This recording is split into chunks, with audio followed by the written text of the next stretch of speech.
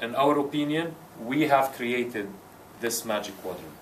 Integrated system did not exist before VCE. There's nothing called integrated system. This concept of converged infrastructures started with the adoption of this idea in 2009 when VCE came up as a joint venture initiative. Later on, new rivals started to come up. We started to hear about new companies that did not exist maybe a few years back. Also, the traditional names of big companies, they started focusing and investing around integrated system. Now, in integrated system, there are different flavors, there are different types of offerings around converged infrastructure.